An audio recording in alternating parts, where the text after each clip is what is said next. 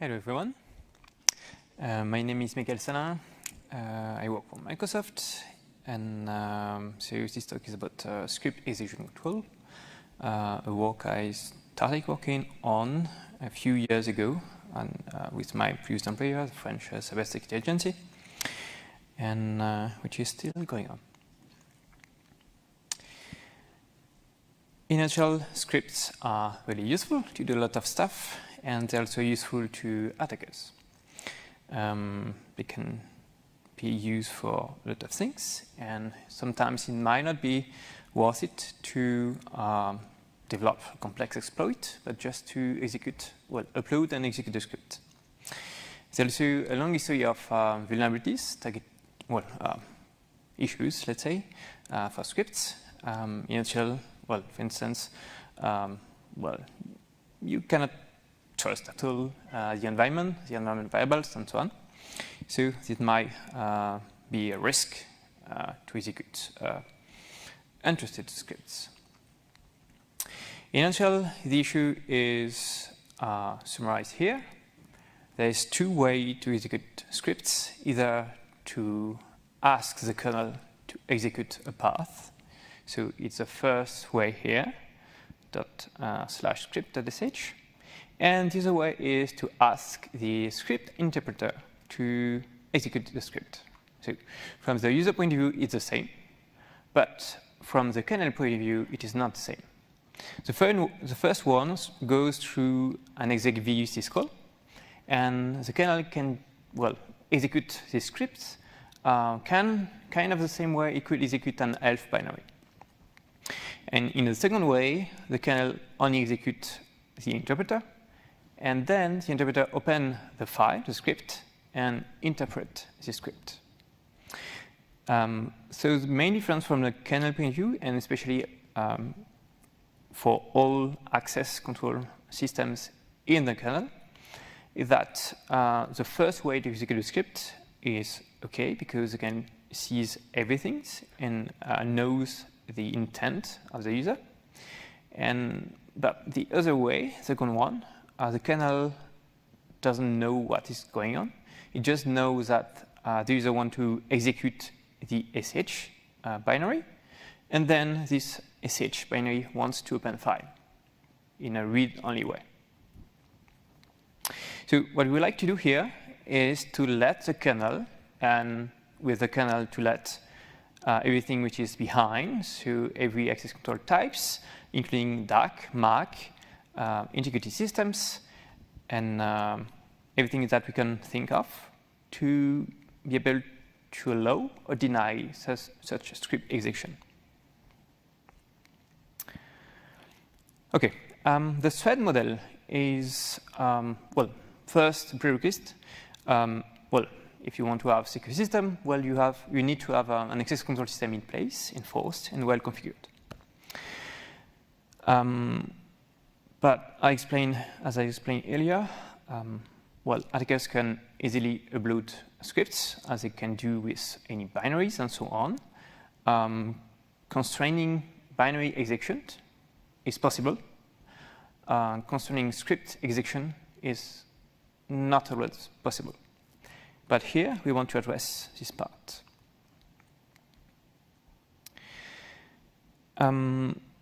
So from global point of view, if you want to add on a system, a secure system, you may want to enforce execution permissions. Execution permissions on the memory, on executable binaries, and also on scripts. So here, we want to address the third point. We want to give the users, the sysadmin, the Linux distros, the ability to control script execution, not to deny everything, but to be able to enforce an access control system on that, the same way we can do on everything else. But for this to be, well, practical, to work in real life, we need to be able to configure it, because, well, kernel script interpreters don't ask the kernel for such permission. They just open a file, a script, read it, interpret it, and kind of execute it in their own environment, their own process. Here we want to be able to give the tools to sysadmin to configure in an incremental way the system to be able to control script execution. Because to give you some example, if you're using a Linux distro, there's a lot of stuff going on, a lot of scripts, and probably multiple script interpreters like Python, Shell, Dash, Bash, and so on. And well, with one update, you might not have all these script interpreters patched at the same time. So you need to be able to roll these updates and configure your system bit after bit. Another thing to keep in mind is that not all scripts are equals. There's multiple kind of scripts. Scripts is mainly something which is executable from the user point of view, but not from the kernel point of view. So this might include, well, for instance, Python scripts, which are really powerful. They can do whatever they want. There's a lot of libraries. There's also shell scripts, which might be a bit more restricted because it's not designed to do same things. For instance, they cannot directly call syscalls, which might not be a good thing from the attacker point of view. So Python is a good attacker tool, for instance. And we can also think about other kind of scripts like JavaScript and WebAssembly or whatever you can find in your web browsers. But these are, most of the time, already well sandboxed. So different policies and different risks. The first proposal, which was sent some years ago, is called OMEXEC. So the design for this patch series was to enhance the open syscall. First, to give you a bit of background, this was used in a really custom and tailored security distro called ClipOS. And the main policy of this distro was to enforce a write or execute policy. So either on the kernel side, on the memory side, on the executable side, on the Linux, well, the mount points, partitions, and also the scripts execution.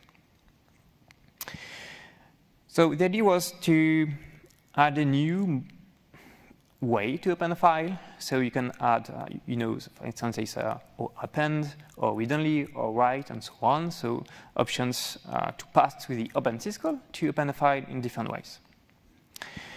With this new OMEXEC flag, the idea was to tell the kernel, well, I'm a script interpreter, and I want to open this script to execute it. So the kernel will then go through, well, kind of a common access check on this file, but it will also take care to check that this file was in no exec or executable mount point. So this is interesting because it is really, well, it is not too difficult to configure a system with correct no exec mount options. So it's easy to have, for instance, the /user with an executable mount point, but the /home and /var as no exec mount points. And this way, it was kind of first way to configure this security policy. Internally, using the OMEXEC flag, we'll set the fmodexec flag, which is a kernel internal flag, which is propagated to other security system in the kernel. And there was, so I implemented a way to configure this from a sysadmin point of view, thanks to a cctl. So two flags for the cctl. The first one to enforce the no exec well, enforcement, or to handle the file permission check. So without any configuration, by default, it will not change anything. So it was a flag that would not do anything if it wasn't configured. which is, in fact, what we want to have. Because if you push this kind of update to a generic distro, it could break, and that's not a good thing. So by default, you should not do anything. But the idea was to let the sysadmin to configure that and kind of harden their own installation. So at first, for instance, to handle the mount no exec option, and at the second time, to make sure that all the scripts have the executable permission, which might not be the case. So this configurations went from using Yama and then creating a new exec LSM, and then finally putting it in the core kernel. The idea is, this should be kind of in mainline, enabled, possibly enabled by default for everyone in the long term, so it should not be part of an LSM. Pros and cons. This new flag, the good thing is it's configurable, easily configurable. It can handle notification with the FAN open exec flag, for instance. So you can use FA notify to get notification of something which is, or a script which is being requested to be executed. There's no resignation by design because you open a file and at the same time the check is performed. And some things that might be a bit weird at first, that this flag could match either a file, but also directories. And that was kind of a easy or lazy way at first to handle specific interpreters to make sure that a whole directory could be executable. So in this case, it was used to patch IST, so a Java virtual machine. The cons. One of the advantages and cons is that open modes, this kind of flag, adding a new one, it's not a mode, it's an option actually, but easing node. So if you use new open option on a whole kernel or a new kernel, it will accept that, except that in new kernel it could, in this case, have a different behavior. So that was kind of a good thing and bad thing. The good thing is, you don't want to change what already works. But the bad thing is, you don't know if it will be enforced or not. So that was considered not a good thing. And there was no way to check already open files. So that might be an issue too. Second proposal was, instead of focus on the open syscall, focus on the access family of syscalls. So we added a new AT interpreted flag this time. The same way there is a AT e-access flag, which is a way to kind of tweak the access check, which is performed with the access syscall, access at syscall, or faccess at to syscall. So the AT interpreted flag was kind of transformed to an XOK mode, which is to check if a file can be executed. So this was kind of hack. So not really good, but still good ideas. We were using an existing syscall, which is in general good, but too much issues, and also maybe a bit too much focus on LSM issues, LSM problems. The third proposal was to implement a new syscall. It was kind of made more generic to be able to handle more than only script execution. So the name was chosen after a different backshading to name it Trusted4. The idea was for user space to be able to ask the kernel, can I trust this file descriptor for this use case? Kind of generic, maybe too much. And the first use case was, can I trust this file descriptor, the content of this file descriptor to be executed? Yeah, so we took file descriptors, good things, and at first we were able to ask if file descriptor should be executed or not according to the kernel global security policy.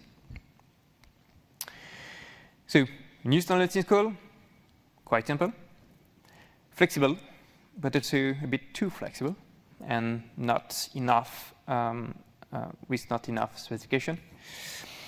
Could only handle file descriptors. So that might be an issue for some use cases. We'll see that later.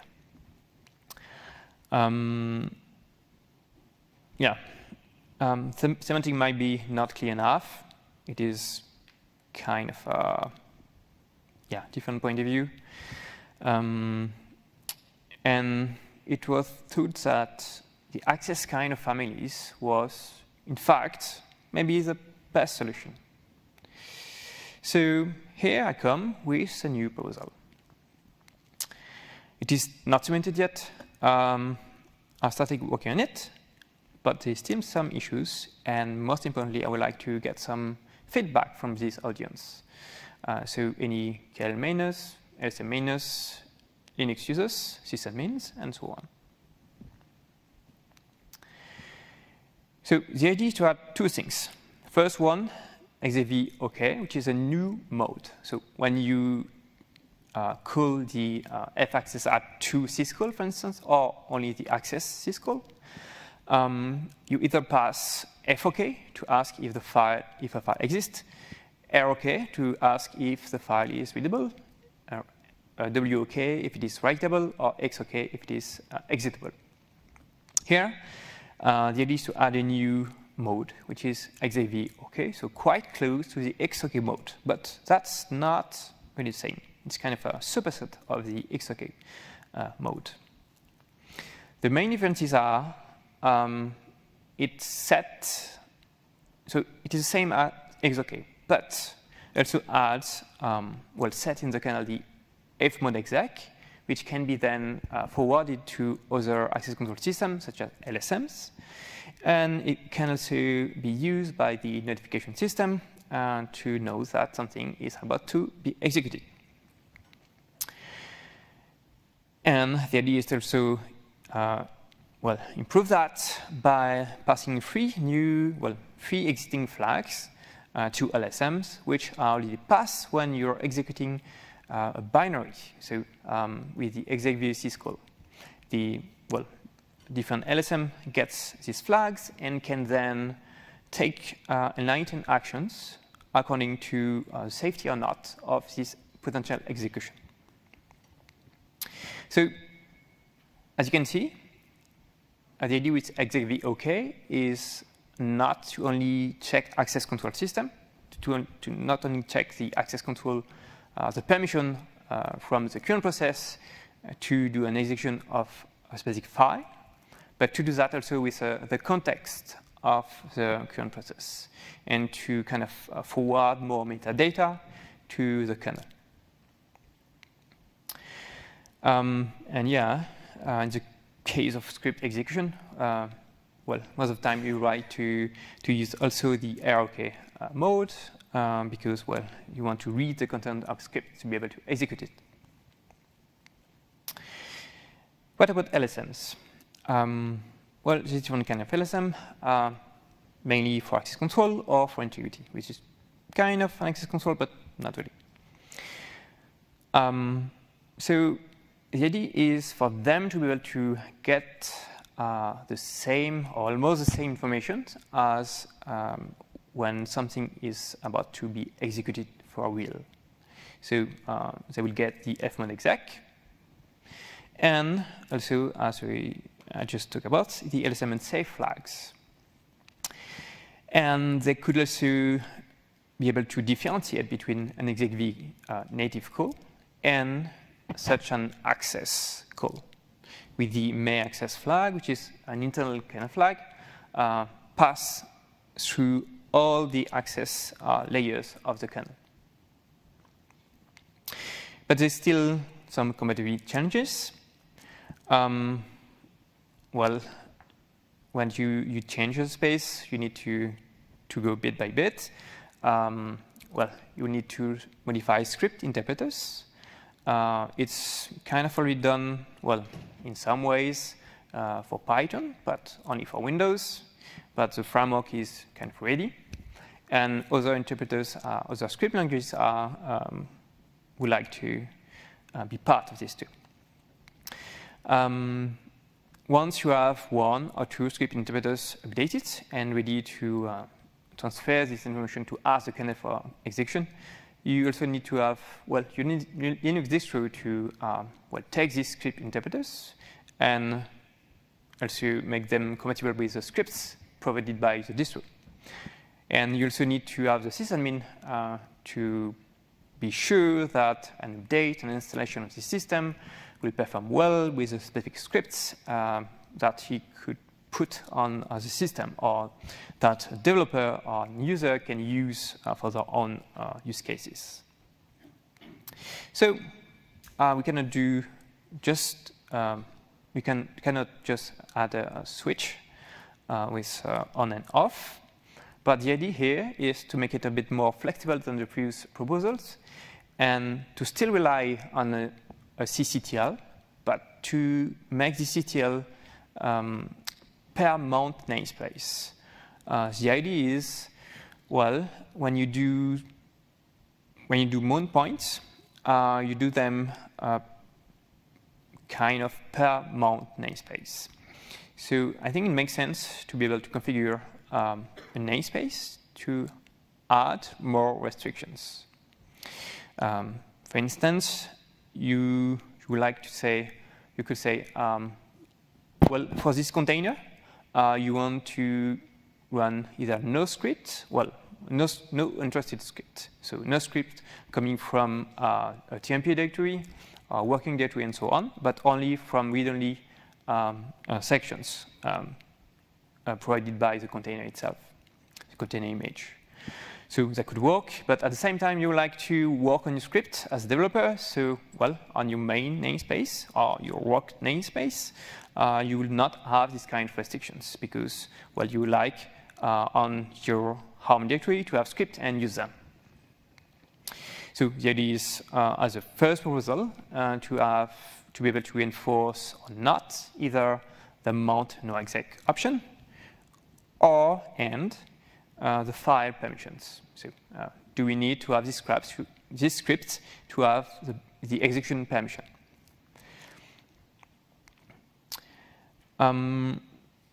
But the difference with this approach, with the previous approaches and this one, is that it is kind of split in two. For this compatibility to be taken in account, the idea is to add a new AccessFS2 flags, not mode, but flags. The same way we can have the @AT_EAccess flags that change the semantic of checking execution, read, or write permissions. So with this flag, it will be possible to rely on the kernel ccTL configuration per namespace instead of well, enforcing everything at once. So same configuration here, but yeah, so the idea is for generic script interpreters to use this flag because they will not, well, such developers cannot know where the script interpreters will be used. But if you're developing a tailored Linux distro for an appliance and or something like that, well, this kind of flag would not be required because you'll be able to control everything. Quick list of pros and cons. With this approach, with the the access syscall approach, you can either handle file descriptors or path. Paths might be a good or bad things. Well, one use case that was explained is that you might think about your shell to be able to check the content of the path variable to know if this file or another file can be executed.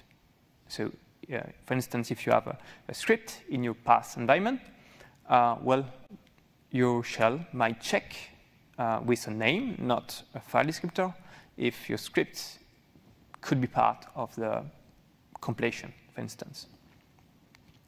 But most of the case, you want to use file descriptors because it is much more safer, and well, it avoids race conditions, mainly time of check and time of use race conditions.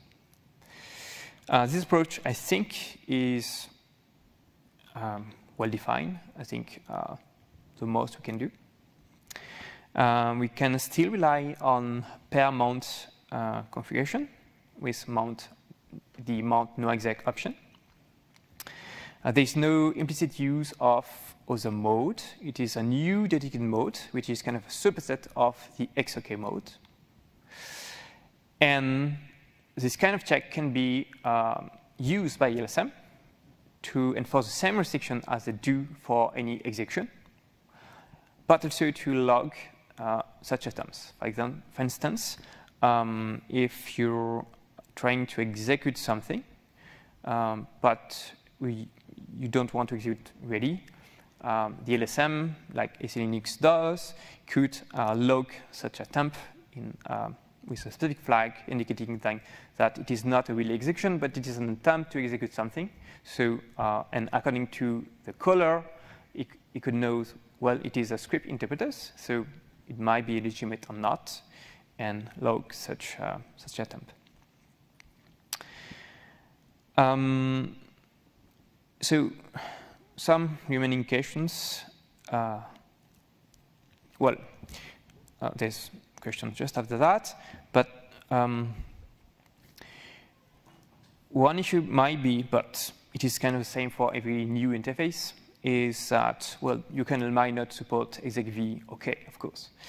But it is really easy to check for that. If you set the mode and the syscall return E and val, well, it is not supported, so your script interpreters can just ignore that.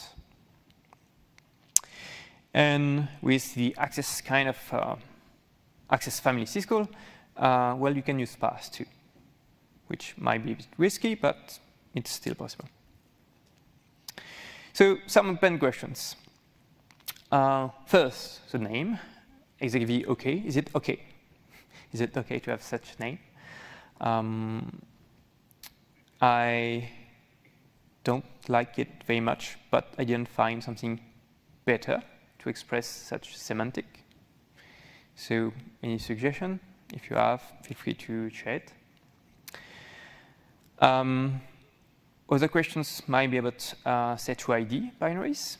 So what should happen if either the script has the set2id permission, which is not a good thing, which should not be a good thing, and should be nogged anyway.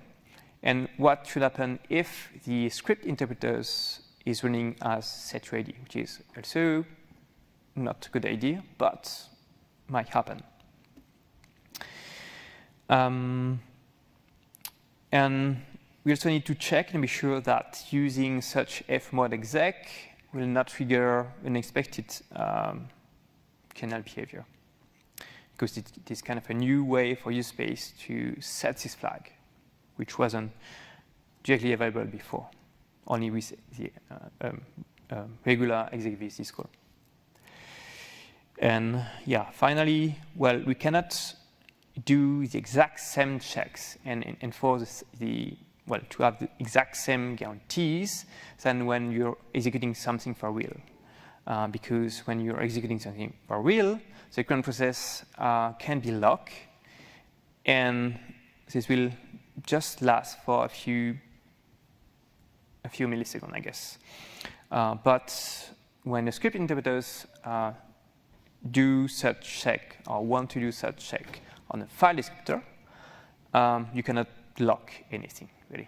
So that's a limitation. I'll go back to this slide if there's some ideas.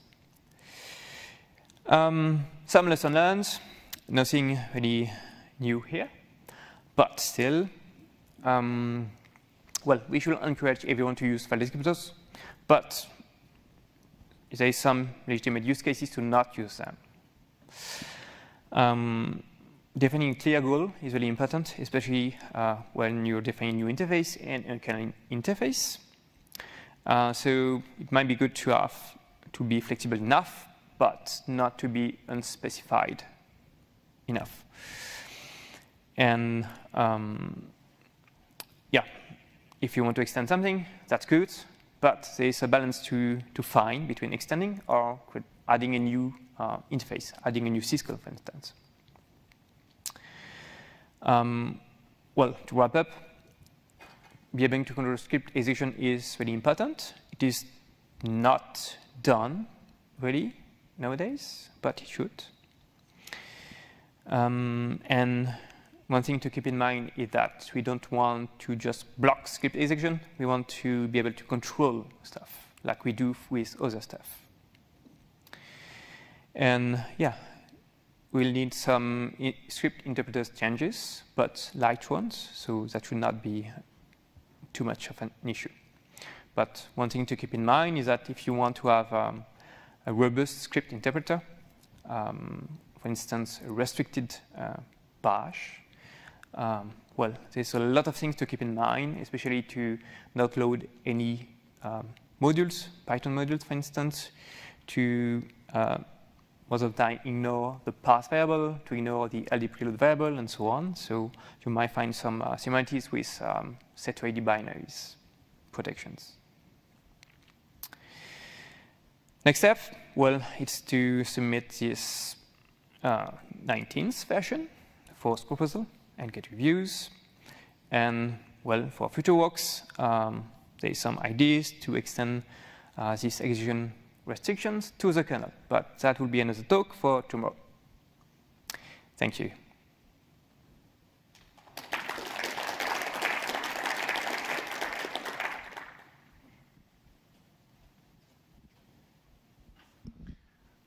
You talked a little bit about Python. Are you thinking that the Python interpreter would set this bit on like all imported modules, or you're thinking no Python modules? Or? Yeah, so there's already an implementation in the Python interpreter, which was designed for Windows, because there's the same, definitely the same use case for Windows, and well, Windows is a nice target for attackers, because it's for end users. There's also kind of same implementation for PowerShell, for the same idea, same use case behind. For this kind of script interpreters, either you want your user to execute whatever he wants, because he's a developer, a sysadmin that knows what he's doing, or hope so. And in the case of regular users, which are not developers, nor sysadmin, nor should execute a script, yes, you should restrict the input that the script interpreter takes, the module that the script interpreter can load with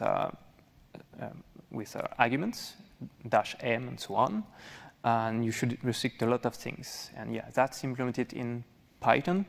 It was a while since I took a look, but yes. Okay, and since you asked for feedback, I think it's ugly to set a new flag via access at. Yeah. Well, yeah, just to add something, if you want to enforce that, of course, it should be a build configuration. So you might have two script interpreters, one which is restricted for like every users, and another one which is only accessible to developers, sysadmins, and so on. But that can be enforced with a regular access control system.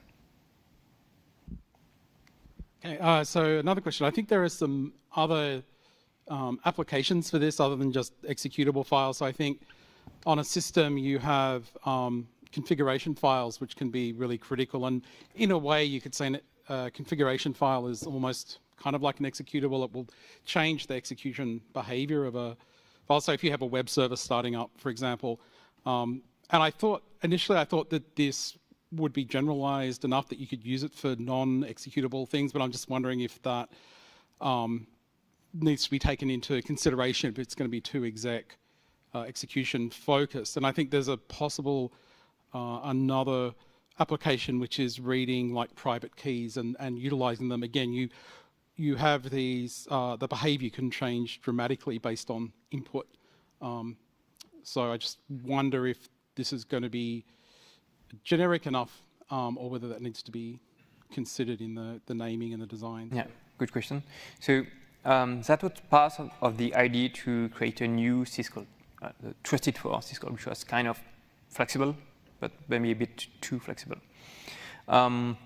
So yeah, taking into account configuration is might be as critical as scripts.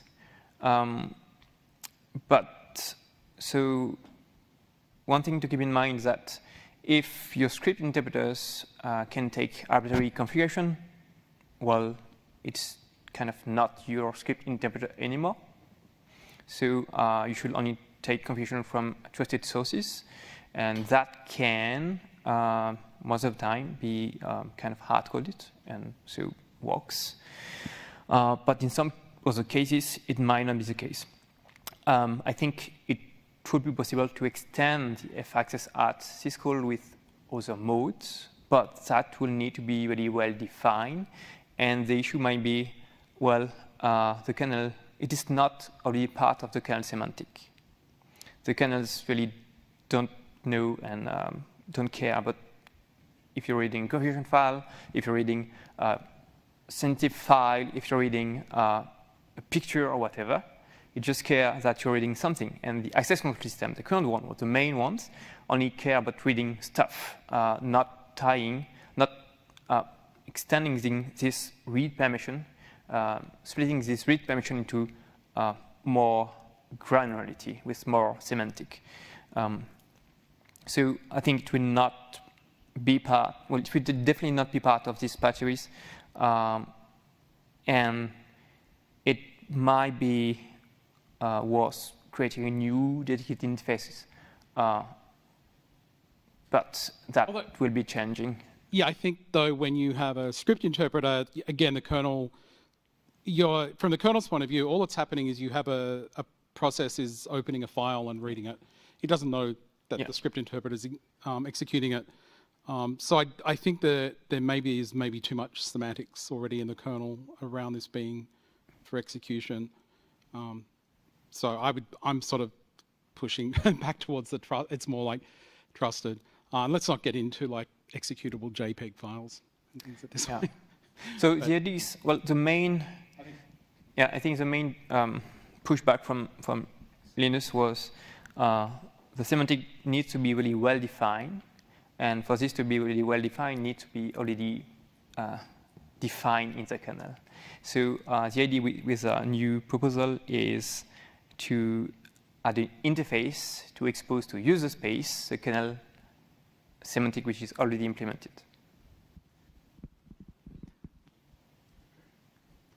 Yes.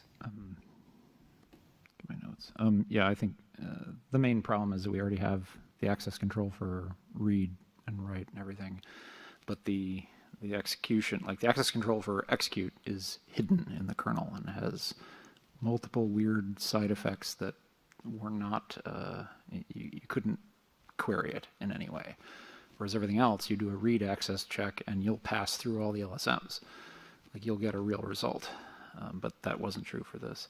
I'd like to really push back on Linus's suggestion that maybe we should include paths in this, because why create a modern interface to something that exposes a time of check, time of use flaw?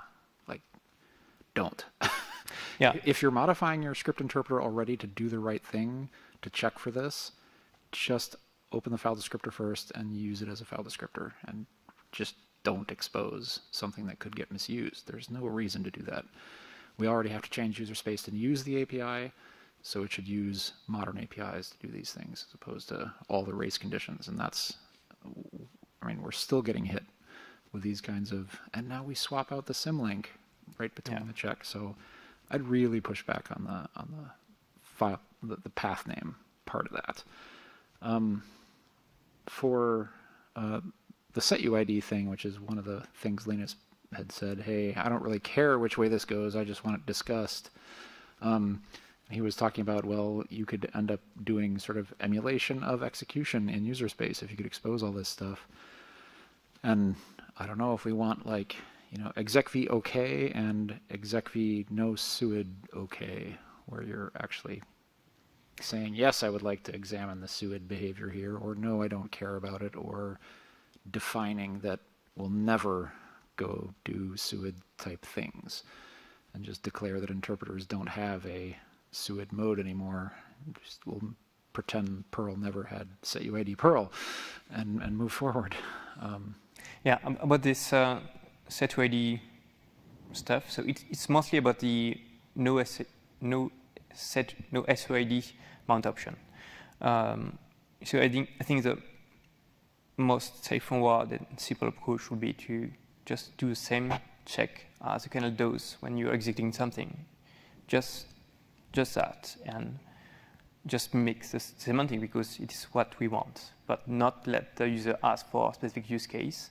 The same way the user don't ask for either this partition is in a no exec mount point or not. Just ask, well, if I do an execv with that, will it work or not?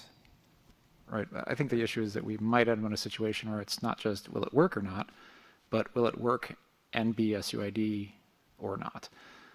Right now, if you have, you try to actually run a program that's setuid marked, like the setuid bit is set, but you're in a no suid mount, it just runs without the bit. So if you've got, suid Perl trying to do a check, you'll come back with, yeah, you can execute it. It shouldn't be suid though, and then it'll look at the file system and say, oh, I have the bit, so I should do the bit. So I think there needs to be some sort of specific description of if the bits are set and it would be allowed to do this, if we do this, like actually lay it out what the logic should be for that. But personally, I think it should be no suid at all ever. Yeah, so the question might be, if a script interpreter is run as setuid, would that be simpler to just check that this process is running as setuid and then just exit? That could work too.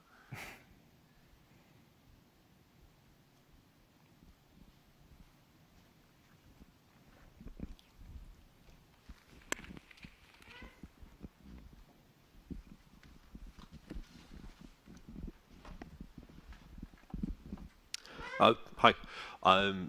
Apologies if you perhaps mentioned this during Trusted 4. If you did, I suppose I missed it. Have you given any consideration to script interpreters that can take their script via standard in? Because, I mean, you could stop somebody with a new flag from running sh script.sh all you want.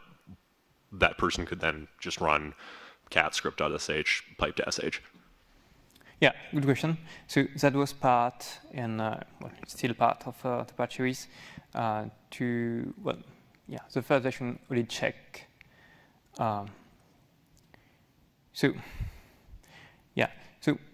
To summarize, we could call Python with /dev/tty, for instance. And then you could pass stuff inside that. But the question is this device executable? Is this file executable? Is this pipe executable? And I think it could be solved quite simply with that.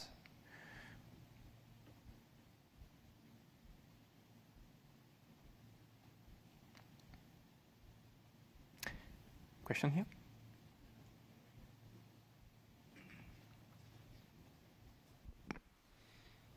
So I would caution you against making this a property of the mount namespace out of concerns about the implications of that in terms of its being able to escape from that by creating your own user namespace and mount namespaces.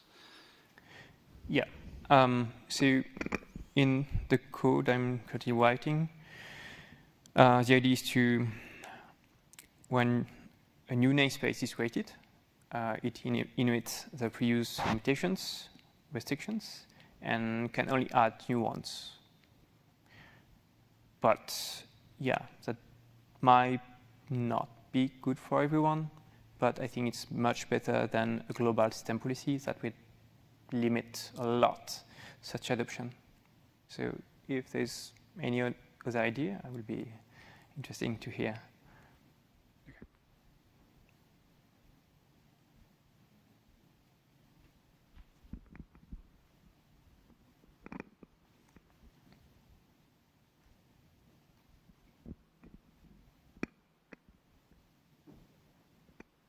All right, thank you.